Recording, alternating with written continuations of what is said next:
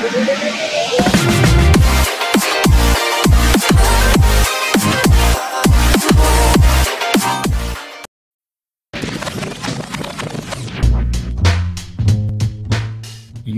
CityWalk are the entertainment and retail districts located adjacent to the theme parks of Universal Parks and Resorts.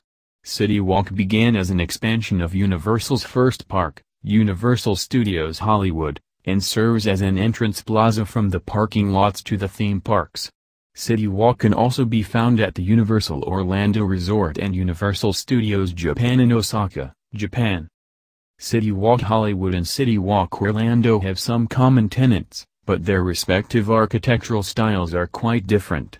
Where CityWalk Hollywood incorporates a classic modern blend of Hollywood, CityWalk Orlando is almost entirely modern in appearance.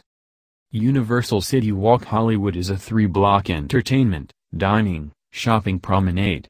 It has more than 30 places to eat, a 19-screen movie theater featuring Imax, 7 night spots, indoor skydiving and more than 30 stores.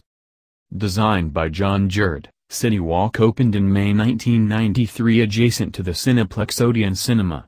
A $1 billion, 93,000 square feet, 8,600 square meters. Expansion opened in 2000. Planning done by Jerd Associates. CityWalk's Central Plaza is topped by a 170-foot radial trellis designed and built by Pierce Structures, who also constructed Biosphere 2. The courtyard features a leaping fountain, created by WET.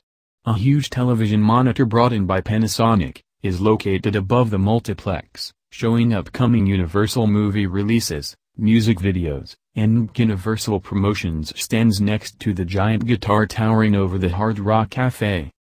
Street performers, magicians and musicians, are a common sight. Yeah.